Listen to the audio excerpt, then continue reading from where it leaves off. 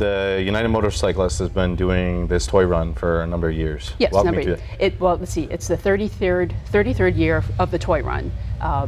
United Motorcyclists of Vermont kind of formed from an original group called Freedom of the Road. Okay. Freedom of the Road is credited for starting the first toy run.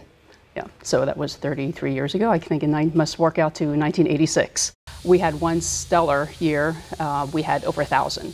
So it can really vary. That's usually awesome. it is awesome. Usually it's around 600 or 700. And it's great. It's, everyone loves being there. I know when Barre and I stand down in the corner down here by McDonald's and watch everybody, it's moving for us, the amount of people that, you just get so many different demographics, young, older folks, men, women, I mean, just tons of different people, and the toys, the variation on the toys, strapped to their motorcycle. It's just a moving, I think, one of the most moving motorcycle rides in Vermont that I'm part of or watch.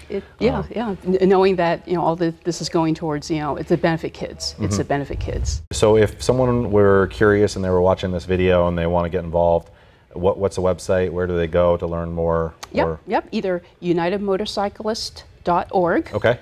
Or UMV Rocks, which is quick and easy to remember. Yep. Or our Facebook page. Well, Holly, we really appreciate you coming today and visiting with us on the topic, and we hope it's a record number of people that come to this. Thank you so much. Excited. I hope so too. Thank you, John. Thanks, Holly. All right.